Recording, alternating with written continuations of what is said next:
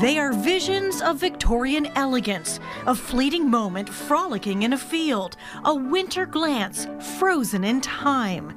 These photos from seemingly so long ago are the newest creations from Isabel Malia, focusing on her collection of authentic 1800s gowns.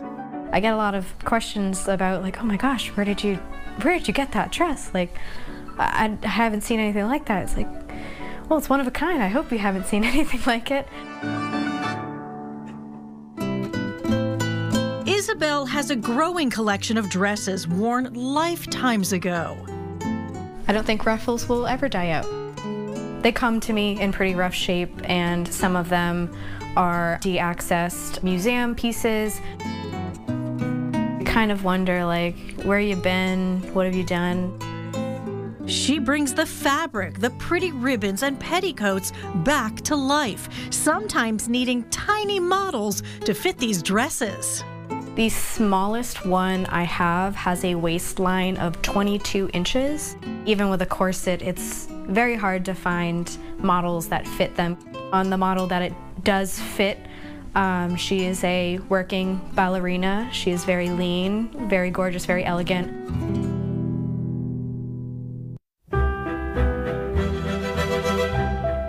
Isabel has had a camera in her hand since she was 12 years old, collecting vintage cameras to capture Victorian and vintage clothing. And she likes to highlight diversity on her photo shoots. It's nice to see different types of people. I think it's very important to show, especially like young girls or anyone who is still working out their self-esteem. Like, hey, this can be you too. It's beautiful on everyone. I really wanted to bring that romantic touch to everybody, and that kind of goes along with using all types of models. Everyone fangirls when they put it on, and they're like, oh my goodness, like, oh, I'm wearing it, oh, it looks so cool. Isabel travels back and forth between her home in New Hampshire and New York, where she graduated college and found some spots for photo shoots that transcend time. Beaches, cliffs, meadows, farms.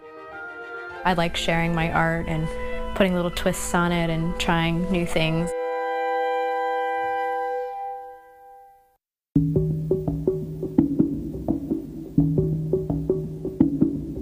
Photographer Karen Jerzik takes one giant leap into a futuristic world, launching on another photo shoot for her series, The Lonely Astronaut. Just like a vision one day, I was daydreaming about what would happen if, you know, maybe like 100 years from now, we couldn't breathe the air on Earth and, you know, all humanity had to leave the planet. I had this image of this astronaut, this just one lone astronaut. I call it the Lonely Astronaut. They come down to Earth just to like explore how people lived and what things look like.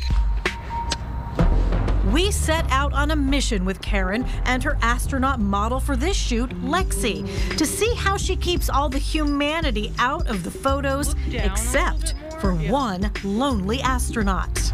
Yeah, that's perfect. Going to locations, going super late at night or in the morning. See where the light is right there? She snaps the images quickly before people and traffic move in. A few minutes by this satellite dish, and Karen locks in this stunning storyline.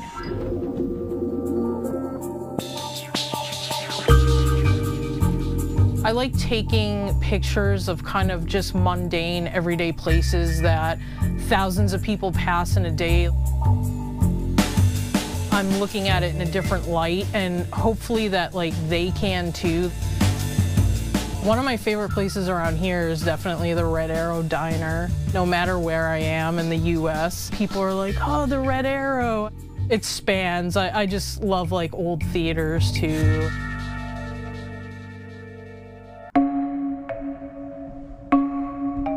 You really get a feel for Karen's inspiration inside her studio, stepping into giant sets and back in time.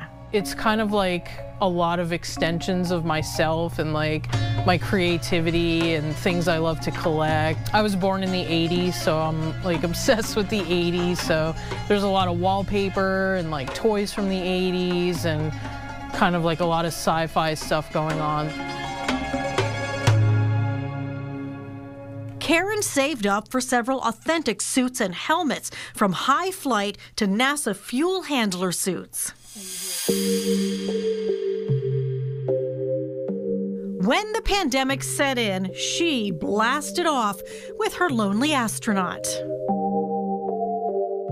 I was able to go to like Times Square and take wide-angle shots of the astronaut with absolutely no one in it. That was actually very surreal, definitely the most surreal moment in my life. Karen and the spacesuit have traveled the country.